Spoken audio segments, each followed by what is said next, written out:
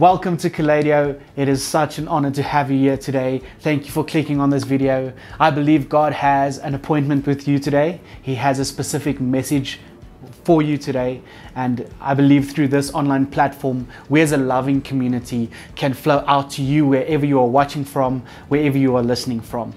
Thank you for joining us today. Thank you for being part of this community. If you've been here for a while, if you've been sowing into the kingdom, I want to thank you so much.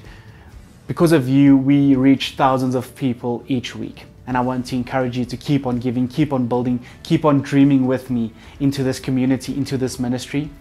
If you want to get into contact with me, our details are in the description below.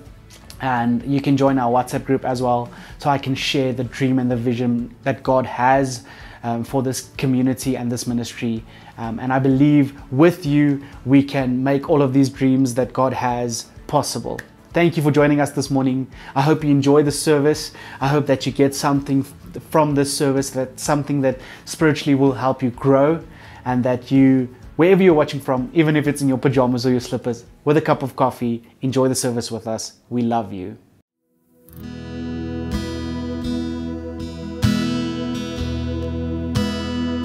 I love you, Lord. Oh, your mercy never fails me, and all my days I've been held in your hands. From the moment that I wake up until I lay my head, I will sing of the goodness of God.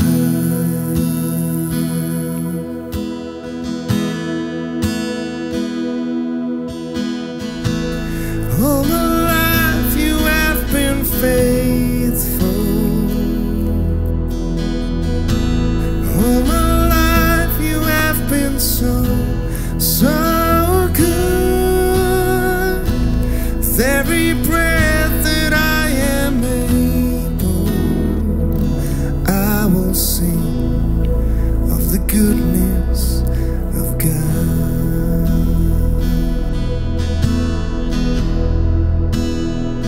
I love your voice.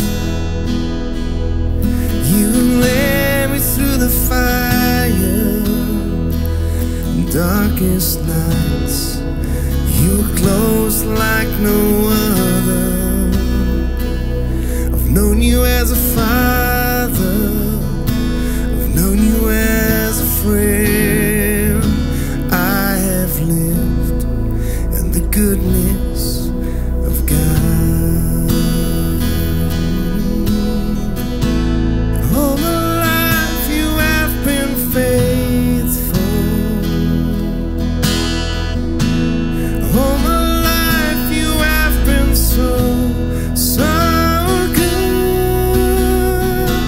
With every breath that I am able, oh, I will sing of the goodness of God. Your goodness is running after me. Your goodness is running after me. With my life laid down, surrender now, I give you everything. Your goodness is running after, keeps running after me.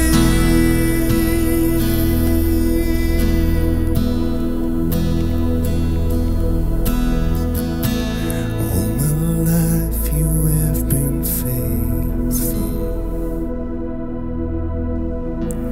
All my life you have been so good. With every breath that I am able, I will sing of the goodness of God.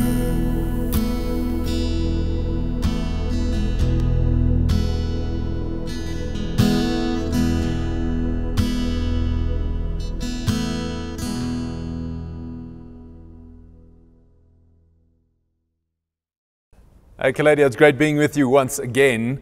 And I trust from wherever you're watching that you are comfortable, that you have maybe a cup of coffee in your hand or whatever you're doing.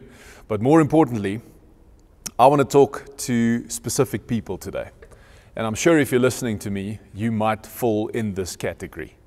And maybe if this resonates with you, you can just think about this for a moment. But I want to talk to people who have the sense that there must be something more to their lives. They sense that they were created to do something bigger. They were created and meant to do something significant. That you have this sense that maybe God has a plan for your life and there's a purpose, and you maybe haven't discovered it yet and you are not really clear about what it is, but you sense something of God working in you, and you just know that there has to be more. You want to do something important. You want to do something that matters. You want to be someone that is used by God in powerful and miraculous ways. You are someone that you feel that maybe God has a calling on your life. And that's what we're going to talk about today. If you resonate with something like that, and you feel that you were created for a purpose, that you aren't here by accident, and you want to do something with an eternal purpose, an eternal kingdom value, that you have a divine destiny, and you might not be sure what it is or know what you are about, but that it resonates with something inside of you. I know that when people say this, it resonates with something inside of me. Even though, much like you, sometimes I'm unsure of exactly what it is that God wants me to do, but I just sense that God has something for me.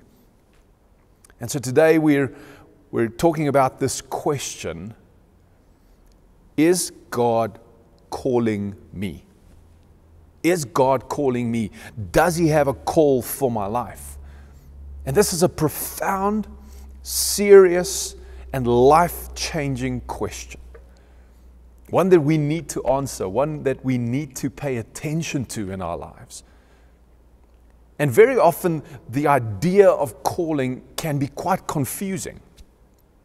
Because sometimes we think it's this way or it's that way or whatever is happening, and you try to figure out, what this calling is. But if you don't discover the call of God on your life, it doesn't matter how much you earn, what brand you wear, what size house you have, what car you drive, how successful you are in business, there will always be a longing for significance in your life. Usually, that is the main question when people go through a phase that psychologists and pop culture and everybody have coined and called it a midlife crisis. It's not a crisis. It's a question of significance, of, is this what I am meant to do? And if this is not what I'm meant to do, what should I be doing? And I want to tell you today, if you're asking the question, is God calling me? The answer is absolutely yes. God is calling you. God has a plan and a destiny and a purpose for your life. And I want to read Ephesians chapter 4, verse 1 to you. You can follow along on the screen. Maybe you've got your Bible out, and maybe you need to highlight this and circle this and underline this and put it on your fridge or do something with it. But Paul, around 61 years after Christ, he's imprisoned wrongfully. And from prison, he writes the following words. And I want you to hear this. I want you to maybe sit with this for a moment and apply it to your own life. Ephesians 4, verse 1 says, "Therefore I, a prisoner for serving the Lord, beg you," listen to the emotion here, "I beg you to lead a life worthy of your calling, for you have been called by God." Paul is saying, I beg you to live a life worthy of your calling. And today we want to reclaim the biblical language of calling. Since we live in a society where everyone can become insta-famous, where this whole life is sort of built around building your own brand and building your personality and becoming important and getting likes and follows, and maybe you're not into the social media thing and you think, yeah, well, that's not my scene. But I can promise you, in today's culture, somewhere you are driven to become important in what you think your area of expertise is. But that differs quite significantly from the idea of calling in the Bible. The word calling comes from a Greek word, and it sounds a lot like our church name. The Greek word is kaleo, K-A-L-E-O, and that is the root word for many New Testament words, many really important New Testament words. And I'm just going to mention a few to you. It's the root word for klesis, which means calling. So kaleo means to call, and it's the root word of klesis, means calling. It is the root word for kletos, which means called. You have been called. It is a root word for the word paraclete, which references to the Holy Spirit. Para meaning coming next to, and clete is called. He's called next to you. It refers to the Comforter, the Holy Spirit. And then another reference to the Holy Spirit, the Parakletos, which means the one who's called alongside you. It calls the advocate, the intercessor, the one who's next to you. And then the word ecclesia, which we have translated church. Ecclesia simply means the ones who have been called out. We've been called out, not into the church, but out of the church. We've been called out. We are a holy people. We're set apart by God. God has called us. And this word calling is a biblical word that we need to pay attention to. And very often, the idea of calling gets confused. And it becomes confusing. Because usually when we ask people, what are you called for? Sometimes we say it in this way, what are you called to do? And usually when we talk about calling, we connect it with something we do. So maybe you can say, you know, I want to do something and it should be big and it should be important. And God has called me to be a preacher, or God has called me to be a nurse or a doctor or a lawyer, and God has called me. And usually we connect the call of God to something we do. But it's interesting that the Bible never, ever speaks about calling in terms of what you do. It doesn't. And I think that's where we sometimes miss the idea of calling and what it means to be called by God. The Bible doesn't connect calling to what we do. Calling is primarily about who you are before what you do. Oh, you need to write this down. Maybe comment it in the comment section or something. Calling is about who you are before what you do. It's about who before the do. And Paul writes to a young man named Timothy, and he says the following, 2 Timothy 1 verse 9. For God saved us and called us to live a holy life. Hey, God saved us. He gave His Son so that we can be saved, so that we can be free from sin, that we can experience this life in abundance that He speaks about in John chapter 10. And He says this is why He saved us, so that we could live a holy life. And then He says this, He did this not because we deserved it, but because that was His plan from before the beginning of time, to show us His grace through Christ Jesus. Calling is as much who you are becoming as it is what you're doing. That's the main question that you need to answer when we talk about calling. Who are you becoming? Because God has called us to become like Christ. That's our primary calling, is that we will be transformed in our lives, not through our careers, not through what we do, not through what we think we're talented for and that we should be able to do as a career or as a calling. The primary calling that we see in Scripture is that we are to become like Jesus. It's the who before the do. See, you are called to become like someone, because if calling is only about what you're doing, it becomes confusing. Because in my life, and maybe you can apply this to yourself wherever you are, I am called to be a preacher. I'm called to do this. And so I can do this every week and preach on Sundays and during the week and teach groups of people.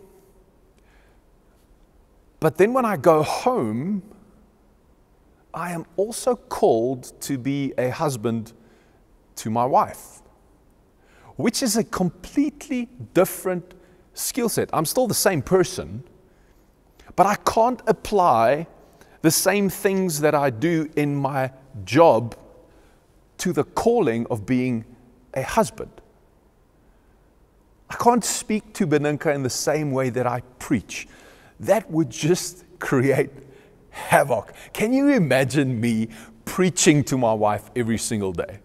You know, and at the end of a discussion, maybe I would just say, listen, all of you who are seated here, if you feel Jesus speaking to you, just raise your hand.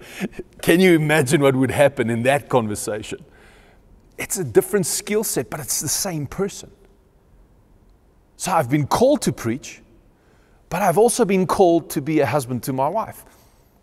And on top of that, I've also been called to be a father to Ethan and Ava, which is something completely different from being a husband or being a pastor. See, that's where it gets confusing. If we only connect calling to what we do, we're going to ask questions like, well, what if I miss the call? You know, maybe I should have gone and studied in that direction, but now we didn't have money as a family. I couldn't go to varsity and I had to take a job. Now I missed the call of God on my life. Or maybe you were thinking, and I should have asked that girl on a date and I should have married her, and now she married someone else and now I've missed that call and now I'm stuck and I'm miserable. Or I should have done this, and now I've missed the call of God in my life. I believe that's where a lot of people get stuck in their walk with Jesus, because we've connected the call only to what we do. The call is about who you are becoming more than what you do. And listen, calling isn't about something important you do in the future. It's about your faithfulness to Jesus today.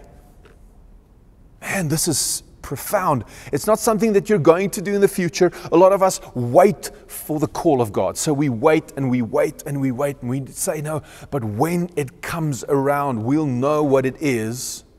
And then we'll start doing something for God. No, it's not about doing something important in the future. It's about being faithful to Jesus right now. Paul writes this to the Colossians in chapter 3, verse 17. It says, and whatever you do or say,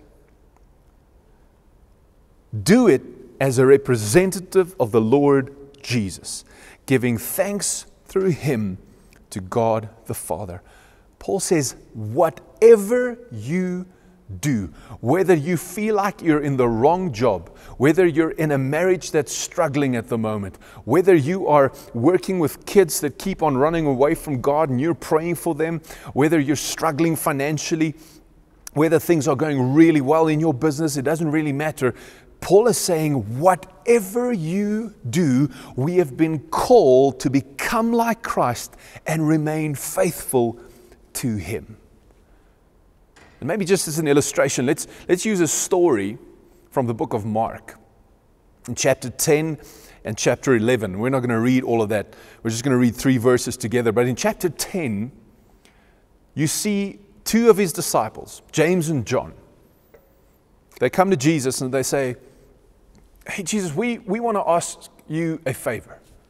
Would you be so kind that one day when you're seated on your throne in heaven, may one of us sit on your right hand and the other one on your left?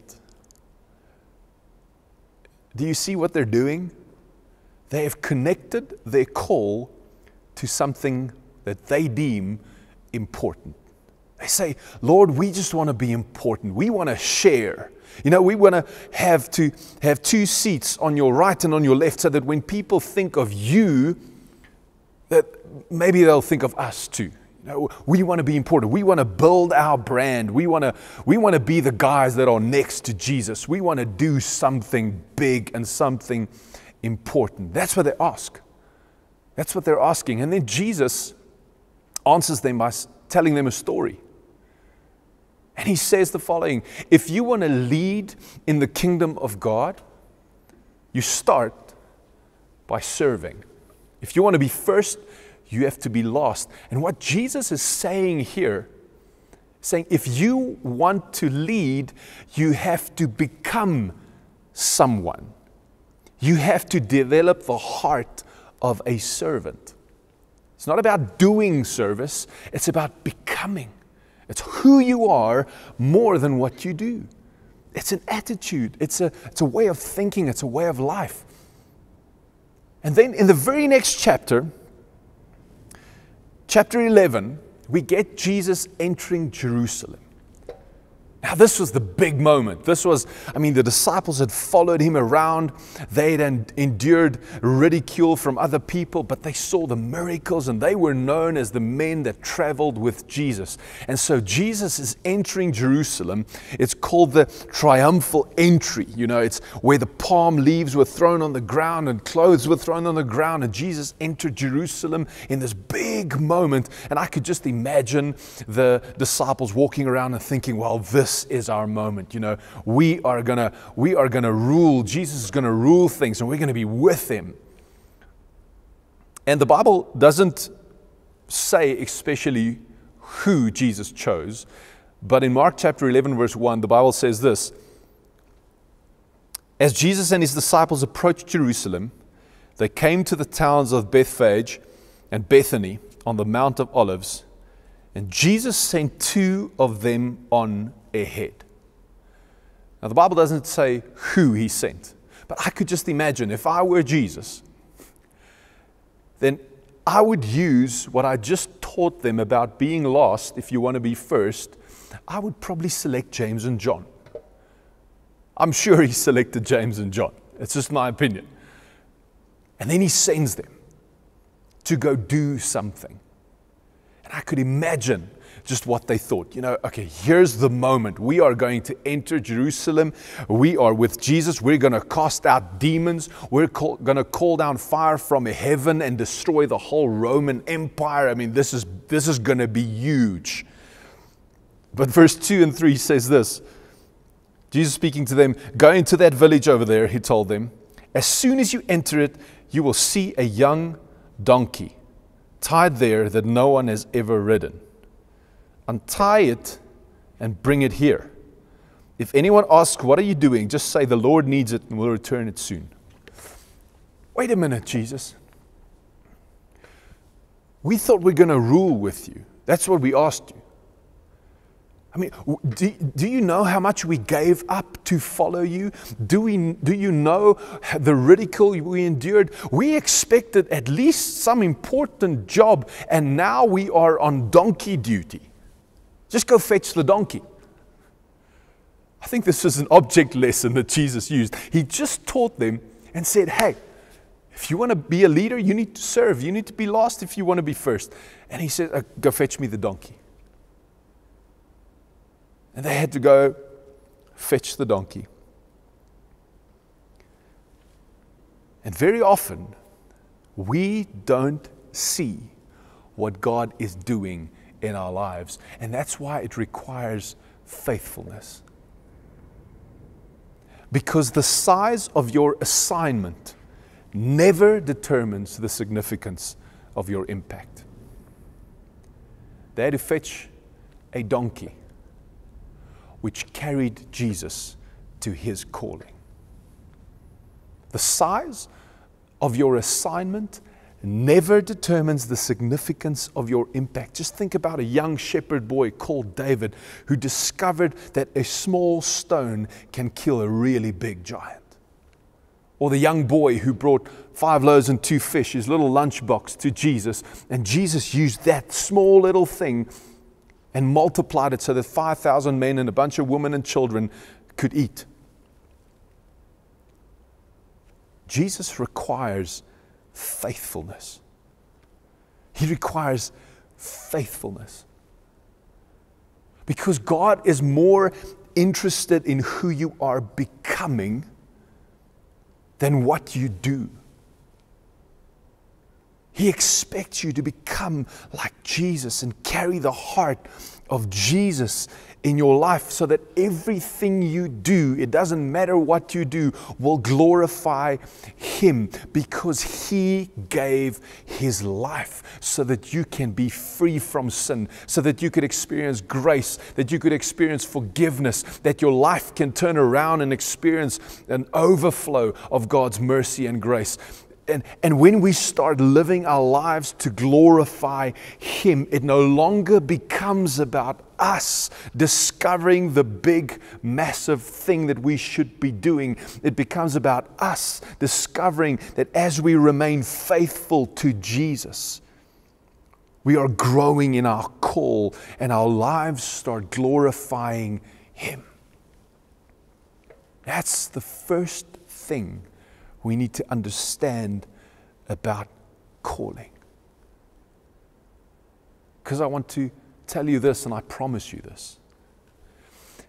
If you become like Christ, if you're becoming like Him and you're growing in your life and in your heart and your mind to become more like Him, and your whole life is directed toward glorifying Him, even if you feel like you're on donkey duty, even if you feel like you have to fight for your marriage, even when your partner doesn't seem to have any fight left, even when you feel like you're in the wrong job, even when you feel like you have missed your call somewhere along the line and you're a bit miserable and you feel like you're on donkey duty, when you reorient your heart to become more like Christ and glorify Him by remaining faithful, you won't have to look for your calling. Your calling will find you. Faithfulness is rewarded. Jesus never said that at the end of time we will stand before Him, and because we've built our own image and we've built our own brand and we've built things and we've done a lot of stuff. And let me just say this, please, if you're in business, build that business. Jesus found great joy in telling this story where He gave 5 talents to the one, the guy multiplied it to 10. If that's what God has placed you in, you grow that and you multiply that and you glorify Him in your business. And you do business with integrity and with strength of character, and you do it as a child and a follower of Jesus. If you're married, if you're raising kids, maybe you're calling right now, even though you've got the education and you have the skill set, to be professionally really successful, but maybe your calling right now is to take care of those babies. Maybe that's where Jesus requires faithfulness from you. As you remain faithful, your calling will find you. Because God isn't interested in our importance. He doesn't say at the end of time, "Well done, good and important servant." He says, "Well done, good and faithful servant." And if there's one prayer that I have for my own life, through all my mistakes, with all my sin, with all my humanness. I pray that one day I might stand before God and He might look at my life and He might say, you were faithful, even when you doubted. Even when things didn't go well, even when things didn't work out the way you planned, even if the big important things that you thought were going to promote you didn't work out and you were on donkey duty, you were faithful. And I pray that for my life and I pray that for your life. We have been called to become like Jesus. I just want to remind you of what we said today. God is more concerned about who you are becoming than what you are doing. And even if it's donkey duty, do it all to the glory of God. Because we've not been called to be important. We've been called to be faithful. Maybe just want to read Ephesians 4 to you once again. And I pray that the Spirit of God will stir something inside of you as you hear these words or read these words with me once again. Paul says, therefore I, a prisoner for serving the Lord, beg you to lead a life worthy of your calling, for you have been called by God. You have been called by God to bring glory to Jesus Christ, to remain faithful to Jesus. That is your first and foremost service to Him. That is your primary call, is that you will be like Jesus, that you will be transformed into His image in every area of your life, as a husband, as a wife, as a son, as a daughter, as a worker, as a business owner, as someone that maybe just, you feel like you're just driving the kids around. Do that to the glory of God and remain faithful to Jesus and pay attention to who you are becoming. Live a life that is worthy of that call. And that's my prayer for you. Even though you might feel like you're on donkey duty right now and something in your heart resonates and says, but there's something more. There's something that I feel God is calling me toward. Remember, God is firstly concerned about who you are becoming. God transforms us from who we are becoming, from our lives outward to the world. And allow Him to speak to you. Maybe you're called right now to go love your wife a little bit better. Maybe you feel convicted by God's Spirit to do your company's books with a little bit more integrity right now. Maybe you're convicted by God's Spirit right now and feel called to pay a little bit more attention to when your son or your daughter is speaking to you. Maybe you feel called to repent of some sin in your life. Because God is interested in who you are becoming. It's the who before the do. Because when we do before we become, we are underqualified and overexposed. And we do things that we shouldn't be doing. And my prayer is that you will develop faithfulness in your walk with Jesus. That you will discover that you've been called to become like Him firstly.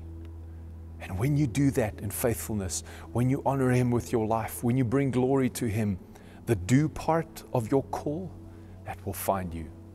You won't have to go looking for it. God will bring that to you. May you rediscover what God has for your life in the next couple of weeks as you pay attention to what He's saying and what He's calling you to be faithful to. So, Lord Jesus, we thank you that our lives can be directed toward worshiping and glorifying you. Today we thank you for this great sacrifice that you paid. You gave your life so that we could have freedom. Freedom from sin. Freedom from sickness. We could have a life and have it in abundance. We could be co-heirs with you. Thank you for that. We want to glorify you, and we pray that as a church, as a body, as disciples, as people who follow Jesus, we pray that our lives will glorify you as we recognize that this is our primary call, that we will become who you've called us to be. So, Father, I pray right now that through your Spirit you will set people free from this idea that I have to do so much. You are calling us firstly to become like Jesus. Thank you. Thank you for, Lord, maybe removing a bit of weight from people's shoulders who have been feeling that they've missed their calling because they've connected it to something they had to do. Maybe today it just encourages them to know that they haven't missed their calling. The calling has always been from the start to become like your Son. And so we thank you for that. We worship you. We glorify you. May our lives glorify you and reflect who you are. And we pray this in Jesus' mighty name. Amen. It was great being with you today. And I pray that God will speak to you, that you will discover who you need to become. God bless you. If today's message blessed you, can I encourage you to send this to somebody? Like our page, click the notification bell, send this to somebody that maybe this could change their lives as well. And walk with this message through the week and encourage somebody with this. Thank you so much for joining us. Have a blessed week.